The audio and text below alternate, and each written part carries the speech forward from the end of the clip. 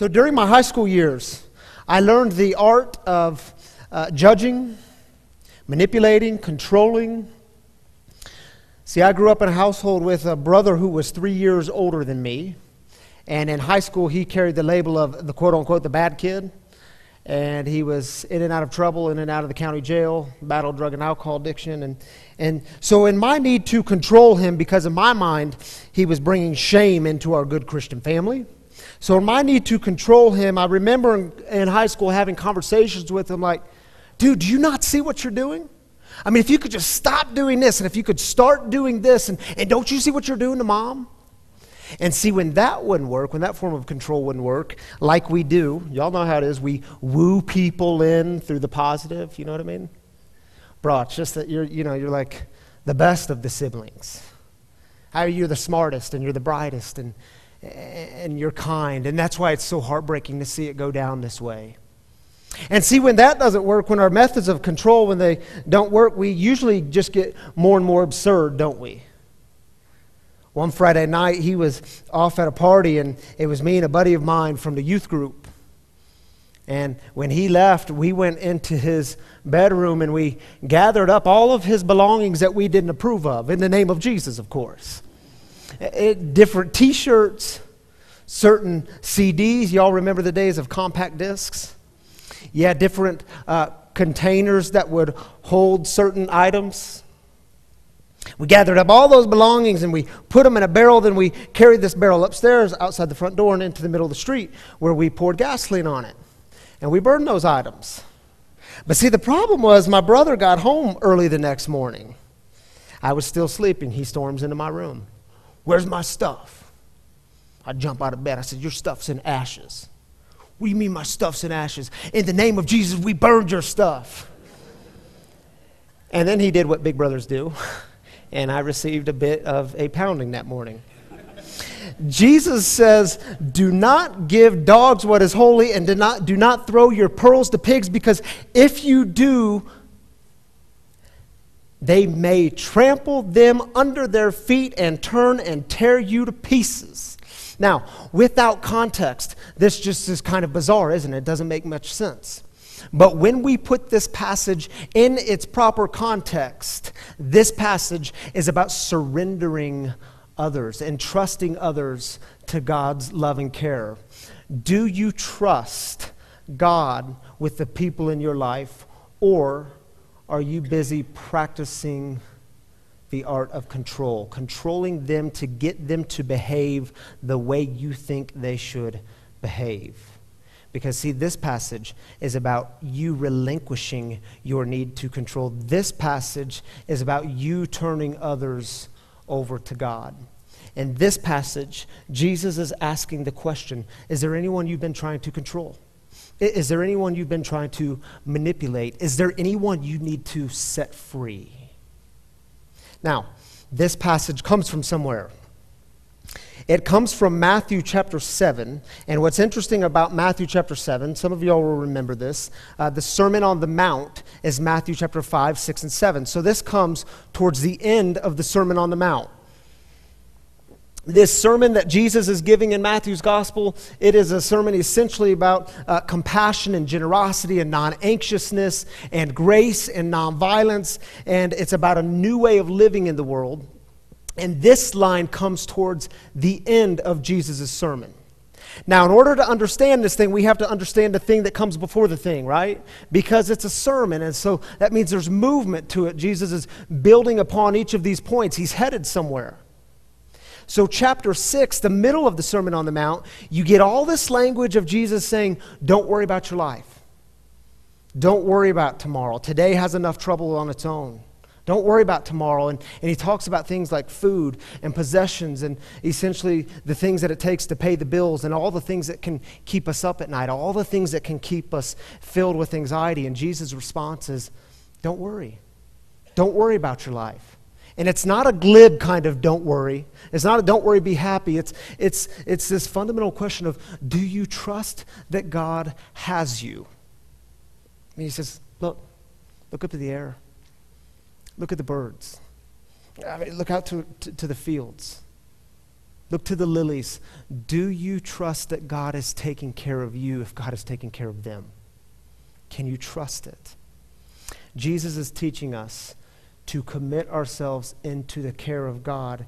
And by the way, Jesus was not in the hypotheticals. We have to remember Jesus was always talking to real people in the real world, dealing with real joy, dealing with real suffering, dealing with everyday life events. And so this is very practical advice for a bigger perspective of your life, because it's about living with less anxiety and more peace, less worry and more calm. Yeah, we need that, don't we? Then you get to chapter 7, and Jesus shifts. It goes from you now to others. And Jesus says, do not judge, or you too will be judged. So it's about you living with less anxiety, less worry, less fear, and surrendering yourself. It begins with you, but then it turns to your relationship with others. And Jesus says, don't judge. Now, this word judge, it's an interesting word, because in the Greek, and keep in mind the New Testament is written in the Greek. In the Greek, it's this word krino. K-R-I-N-O. Say that word with me, krino. Yeah, krino is fascinating because there's 3 meanings to this word. And the first meaning is a legal setting, what happens in the courtroom. And that's important, right? We need a judicial system. But that's not what's happening in this passage. And then you have this second meaning of literally to make a decision. And you'll hear people say all the time, well, I don't want to judge. I don't want to be judgmental. Well, you're making judgments about your life all day, every day. I mean, when you woke up this morning, you had to make a judgment about whether you were going to get in your car or on your bike or however you got here, if you were going to come to church this morning. We're always making judgments about our life, but that's not what this passage is talking about. There's a third meaning to krino. And it's the thing that happens when you lower another in order to raise yourself. In other words, self-righteousness at the expense of others. Yeah, we've all been there, haven't we? I mean, at some point in our lives, we have stepped on the neck of someone else in order to raise ourselves. You've experienced this. You might have experienced the other end too. How does it feel? Jesus keeps going. Verse 3, why do you look at the speck of sawdust in your brother's eye and pay no attention to the plank in your own eye?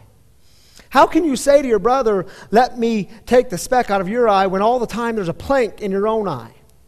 You hypocrite, first take the plank out of your own eye, and then you will see clearly to remove the speck from your brother's eye. And I hope you all see that what Jesus is doing here is what Jesus so often does. He's using this big, over-the-top language, this big imagery to make a point. Because, see, sometimes what we do is we try to control others. Hey, come here, let me get that speck out of your eye. Even though I can't get too close to you because I have a log coming out of my eye. Come here, let me get that speck out of your eye. Let me control you as a way of avoiding my own issues, my own pain. You know what I mean? You see, as long as you focus on them, you don't have to do the hard work with yourself. And Jesus is giving us that reminder. Don't focus on the flaws of another as a way of avoiding your own issues. See, and then we get that very next section, the verse that closes this section of the sermon. Do not give to dogs what is sacred.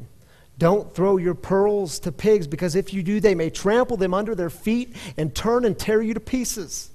And do you see how chapter 6, the middle of the sermon, is all about surrendering yourself to the care of God, to live in this non-anxious way and to have this kind of sustaining, abiding peace and serenity.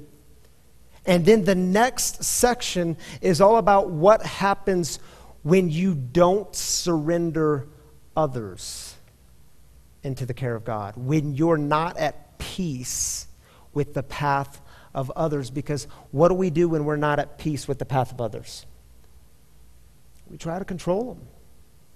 We try to control them. Have you ever been stuck in the game of trying to control other people?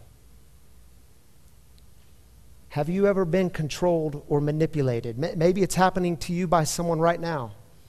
What does it feel like? How does it feel?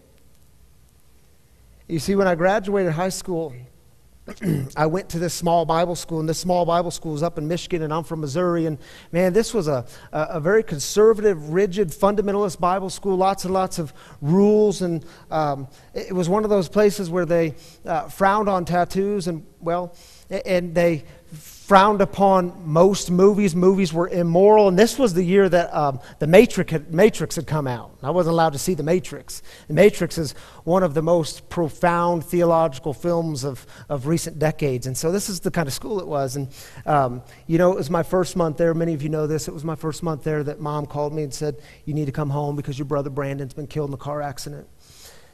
And I finished out the semester. I went home for the summer. I came back to the school for about a week and a half. And man, my life was just kind of a mess, if I'm honest, right? I mean, things were turned upside down. I was asking all kinds of questions. God wasn't really working for me. And so here I am sitting in Old Testament class, and the professor started rambling like he did. And 5 minutes into the class, I got this bright idea. I said, I'm going to leave. I'm just going to leave. Not going to tell anyone, I'm just going to leave. And so I walked out of that class, and before that class was over, I had my car, my entire dorm room packed up and in my car. And literally, as I was putting my last box in the trunk, and I was closing the trunk, I look up and the dean is right in my face. He said, "Where are you going?" "Bro, I'm leaving." "What do you mean you're leaving? Like for the weekend?" "No, man, I'm not coming back." And he said to me, "Well, you can't just leave." Now, in my infinite wisdom, and in perhaps my grief and my immaturity, I think I responded with something like, "Watch me." And I got my car and left. And for a couple weeks after, the dean was calling me, and he was trying to woo me back in, and he was saying things like this: "Ryan, it's just that you're one of our finest students." And I'm thinking to myself, dude, if I'm one of your finest students, I'm like a solid B- at this time, and my life is a disaster. If I'm one of your finest students, you got a big problem on your hands. And so, but the more he tried, the further I would run. The more he tried, the further I would go. And towards the end of my college career, when I became a United Methodist, I had... You said it.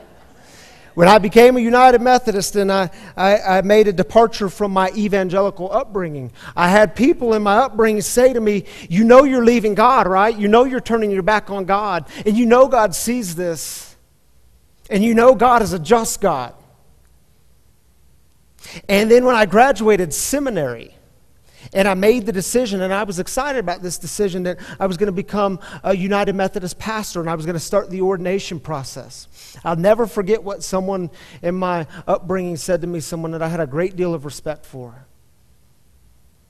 They said, "Man, and we thought you were going to be a great leader in the church, but now..." And it was like that crushing moment, And you wanted to say, "Gee, just a simple congratulations would have worked too." And that's the kind of stuff that sent me into therapy. Because for so long, I thought I was like letting down my people. For so long, I thought I was a great disappointment to my tribe. And it took me some years to figure out that those methods and comments like that, they are always built on fear and anxiety and manipulation and control. And see, what I've since learned is that when you leave a system or when you disrupt a system, it doesn't matter what system, a family system, a religious system, when you leave or disrupt it, it'll always be difficult because systems are always built on self-preservation. They always bend towards self-preservation, you know what I mean? You see, if we're not at peace with the path of others, we can behave in some pretty unhealthy and absurd ways, can't we? And I think Jesus was picking up on this in his sermon.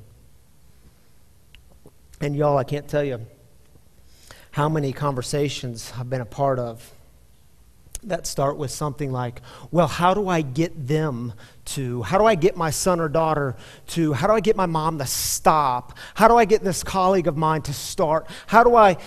And I wish I had this simple answer years ago. Today, my answer is very simple to people. You can't. I'm sorry, but you can't.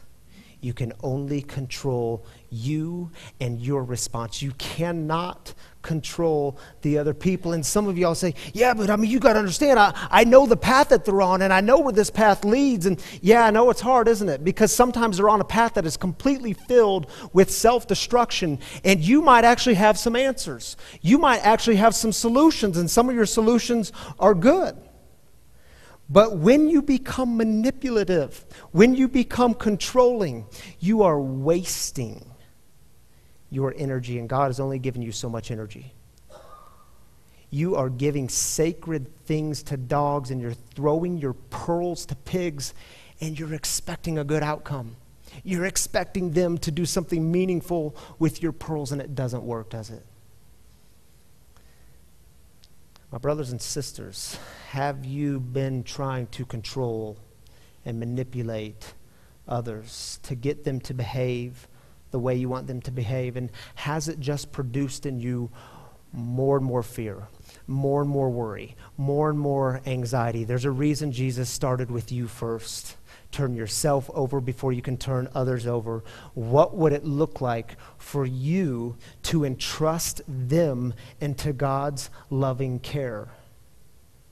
To say, you know what? No longer my journey. It is their journey. It's no longer mine. It's theirs. And if you are right in the middle of this stuff, allow me to make a suggestion. Outside perspective is very, very, very important.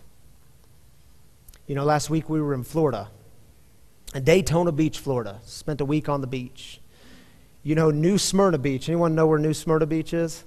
It's about 8 to 10 miles south of Daytona Beach. And I say that because I found out last summer New Smyrna Beach was labeled the shark attack capital of the world. So we spent every day in the ocean swimming and playing in the waves, and all week long we didn't see a shark until Friday. We went upstairs, we left the ocean, left the beach, left the pool, went upstairs. We got showers, we started packing up our things. It was our last day, and me and my wife Tammy and my sister and the kids, we walked outside to the balcony. We were on the 11th floor overlooking the ocean, and we're just kind of saying bye-bye to the ocean, and we all saw it at the same time. About this 6-foot-long dark shadow swimming down the coast and then swimming back up the coast, just feet away from the people who were in the water. Now my daughters see it, and what do you think they did? Shark! Shark! Shark! I'm like, babies, you can't say that. You're going to cause chaos. We got to go down there. So we leave the condo, we get in the elevator, we go down 11 floors, we walk out to the beach. And by the time we had gotten out there, all the lifeguard sirens were going, the trucks were going up and down with their bullhorns, getting everyone out of the water. And we were standing on the sand, and people were coming out of the water, and they're like, what's going on? Did you see it? And I'm like, yeah, dude, I saw it. There was a shark, and it was like 3 feet from you, and it was making circles around you. It was going up and down. They couldn't see it because they were right in the middle of it. They were in the water. From the balcony, you could see it clear as day. If you're right in the middle of it, find people in the balconies. Find people that love you. Find people that you trust, and get outside perspective, because I promise y'all, they can see things that you're not able to see. They can help you see things that you're not able to see. Now, make sure these people have your best interest at heart. And if they don't, seriously, when it comes to this stuff in your life, leave them in the dust. Do not go to them. Go to the people that you love and trust. Let them allow you to see the things you're not able to see. And you see, when we surrender ourselves to God, when we put ourselves in the loving care of God, it is an incredible experience of grace. And let me remind you, here at St. Luke's, we are people of grace. It is our very first principle. You saw it when you walked in this morning. And when you entrust others to the loving care of God, when you stop throwing your sacred things to dogs, when you stop giving your pearls to pigs, it is an incredible experience of grace when you turn them over. And I get it, it's hard, because these are people you love. It's hard to turn them over to God. But it's an incredible experience of grace. And we can always hear God saying, I got him. No, Ryan, I got him. I got him. I got you too. I got you. I got him. Amen.